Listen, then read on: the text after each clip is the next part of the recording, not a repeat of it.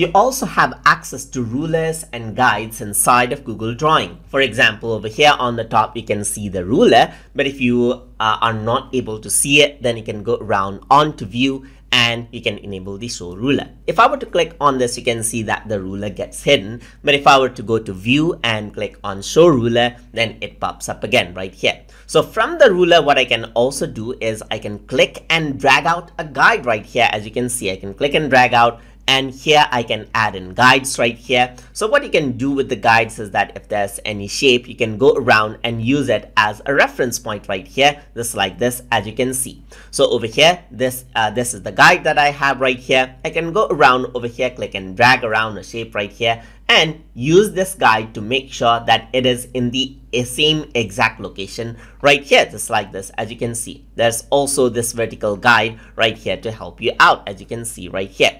You can also right click over here and click on add vertical guide to add in multiple vertical guides over here as well. And over here you can see that there's various shortcut keys that you can use as well. So you can show guides, that will hide the guides or show it again right here, or you can go to view right here onto guides, and here you can see you get the same option to edit the guides right here to add vertical guides or horizontal guides. You can also click on edit guides right here, and then what happens is that you can change the color of the guide right here, and you can also change out the size of the guide over here as well. So let's say, for example, I'm just going to go around over here, change out the color of the guide. You can add new guide over here as well, and there are different colors that you can choose for each of the guides over here as well. Press done, and you can see that the guide colors changes out accordingly as well. So over here, there's different options that you have for the guides, and you can right click over here as well. If you want to clear out the guides, that is, if you want to delete off the guides,